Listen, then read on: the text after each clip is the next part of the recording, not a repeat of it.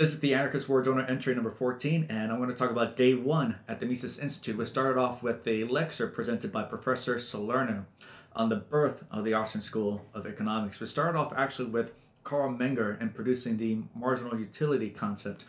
Combining that with subjective theory of value came praxeology through Ludwig von Mises' tome, Human Action, and which he had to escape from Nazi Germany to come here to the United States to produce, to create, starting all over again, starting from scratch.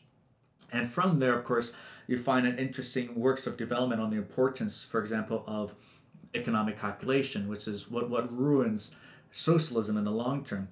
Other areas, of course, division of labor, which is very important, especially there's an article that I found again. This is really awesome, relaying the importance of division of labor. There's a guy named Andy George who sought out many months ago to create a chicken sandwich. And in order to create a chicken sandwich from nothing, right, from its very beginnings, you kind of have to go out there to the ocean to get sea salt, because he couldn't find anywhere he lived. There was no salt mines in Minnesota, I believe, where he's from. And so he had to go out all the way to the ocean to harvest salt water and to boil it to get the salt. He also had to grow his own garden, to grow his own vegetables to use in that one sandwich, which led him to eventually having to kill his own chicken, of course, so that we can have the meat and put it all together.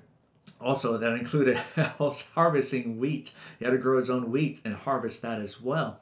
And all these complications of labor that he had to put himself through took over 6 months. And for one sandwich, one chicken sandwich, it cost him over $1,500. And of course, when he was writing and talking about it, was it worth it? It was worth the experience, of course, but the amount of money it took, the amount of time it took, the labor, the energy, the productivity, and putting your entire self into the production of one chicken sandwich, of course, we find that today to be ludicrous to do any of that all ourselves, which is why the markets is a beautiful thing in creating all this division of labor, so that way I don't want to spend my time trying to build an AC unit, trying to put together a computer, much less like Leonard Reed has shown how difficult it is, how no one can produce something as simple as a pencil, right? So that's a wonderful story just to kind of show how important the market is, and showing that all these people out there and pursuing their self-interest come together to produce beautiful things, beautiful products that we enjoy today, that sometimes we take, unappreciatively, right, that we take for granted. And so all these kind of subjects, all these areas of economics is very important. It's a lot of fun to kind of talk about this and to see a lot of these professors go over them. I myself have a lot of work to do now since going to the Mises Institute for that whole week. I've never read Human Action, but now that is an undertaking that I have to do. And of course, there's a bookstore. It's beautiful bookstore there at the Mises Institute, with real foundational knowledge, with real economics, real history. And by walking through there, it was beautiful. It was a beautiful sight to see. It was awesome to see legit sources, legit information out there, and the sea of lies and myths that you'll find in public schools and public universities and public libraries. It's a lot of lies. So it was a beautiful thing to walk through that and to see that and to be part of that. Unfortunately, I was waiting until the last day to buy all my books, and so I got too busy recording interviews.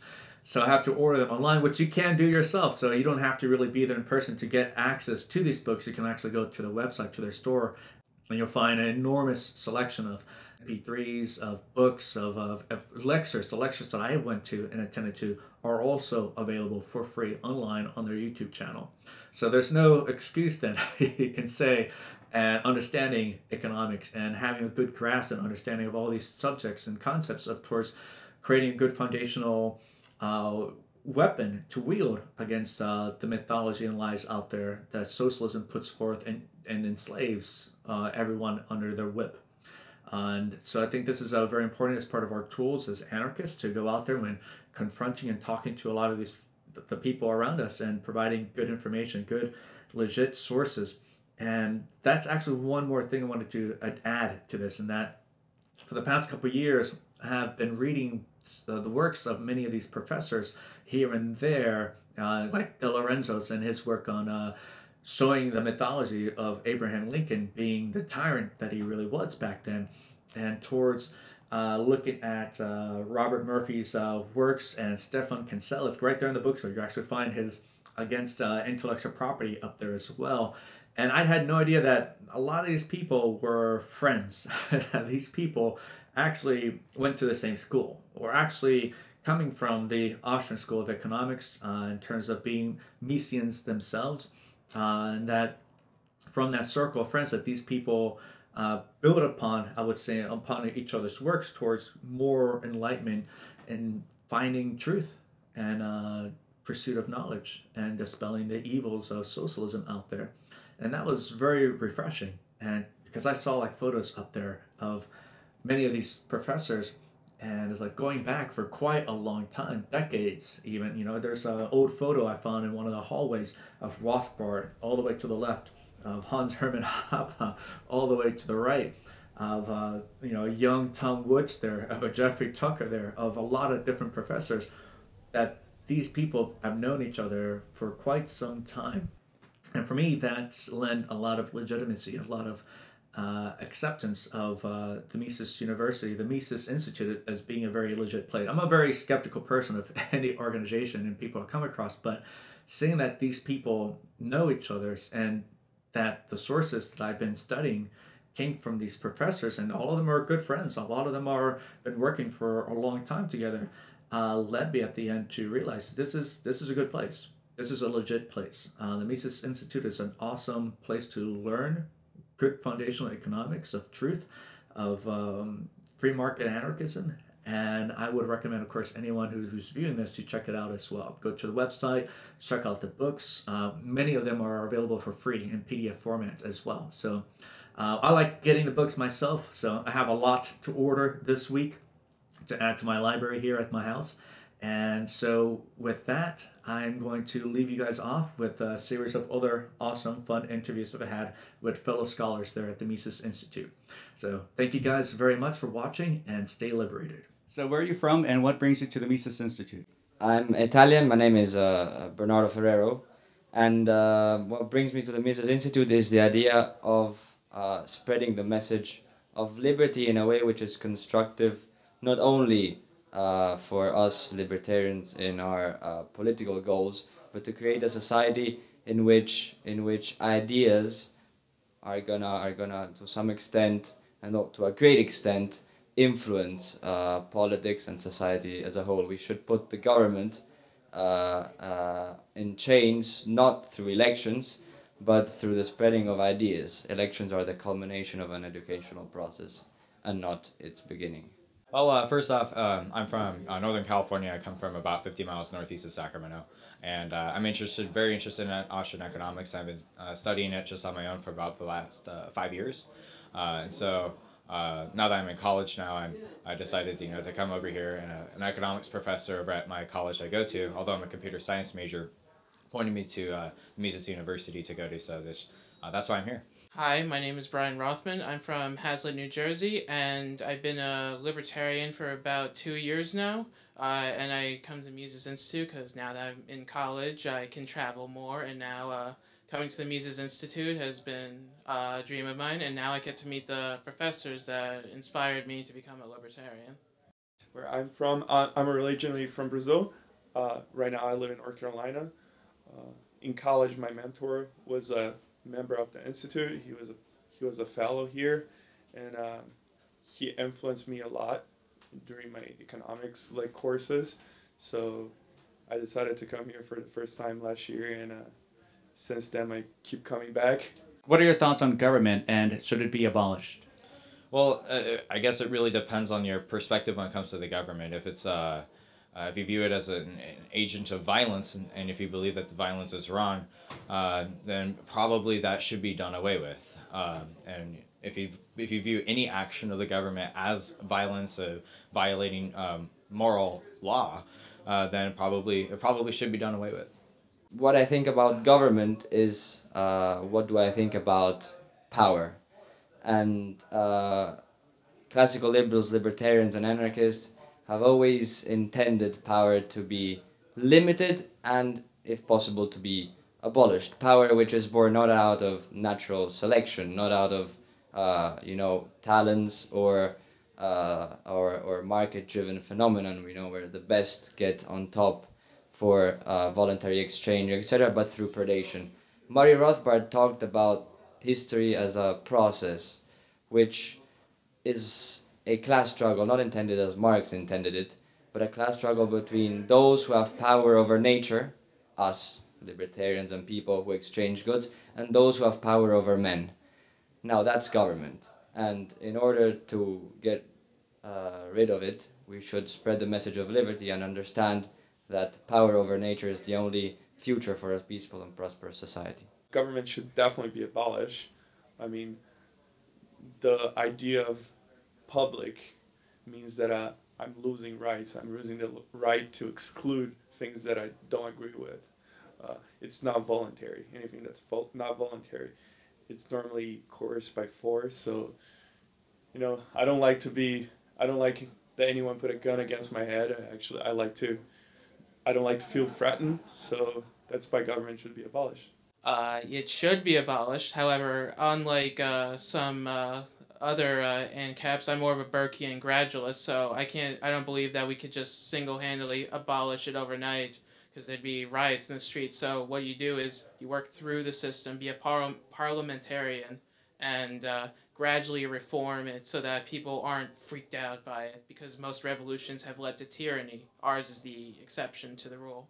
What does free market anarchy mean to you? Well, anarchy means to me that private government. A lot of people have the idea of anarchy being chaos.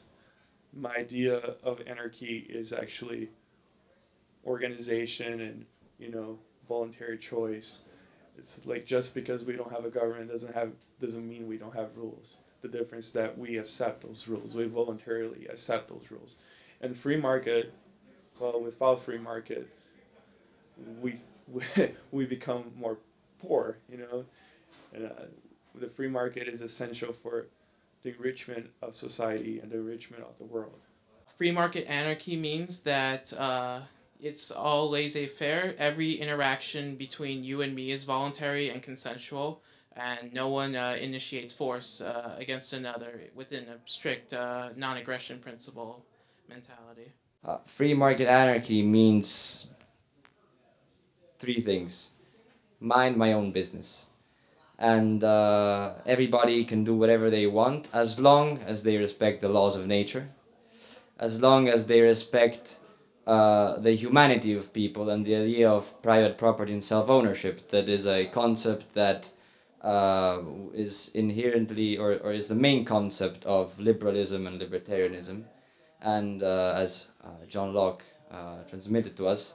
And anarchy means simply finding a solution to problems by voluntarism, by intelligent, and by knowledge, as Hayek showed us. So anarchy means, for me, the pursuit of common happiness through individual behavior and individual liberty.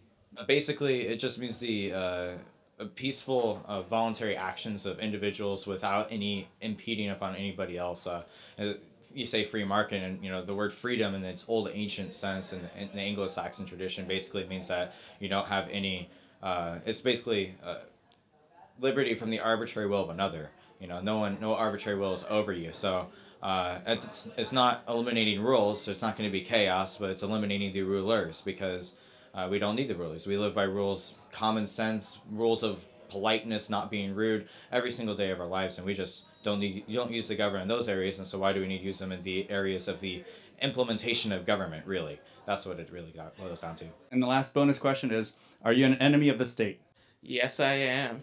I think the state is our enemy, so I guess, yeah, I'm an enemy of the state. I would like to say so. I have some Rothbard glasses that I have, and so I like to wear them, and one day when my hair turns gray, I look a lot like Rothbard, and they actually are real. They're reading glasses.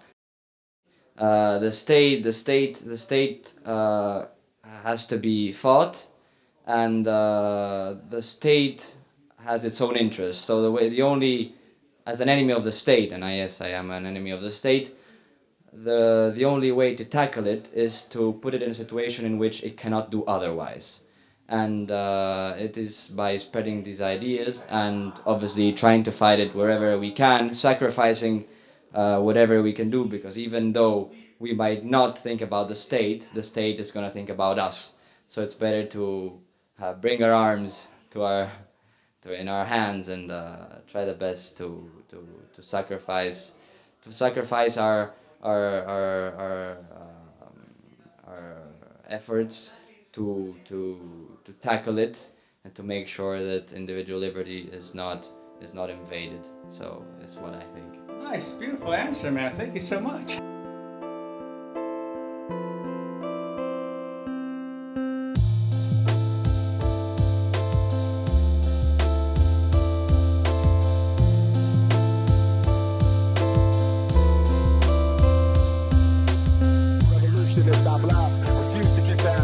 I'm ready to mask cause of my tormented past.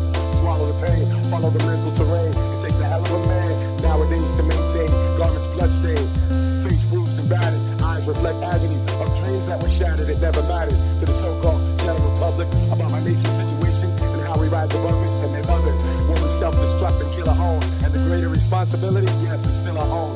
We should know by now that the system is designed for our demise. If we arrive, we'll be left behind. Dollar signs rule. But what about the fool who falls victim to the material world?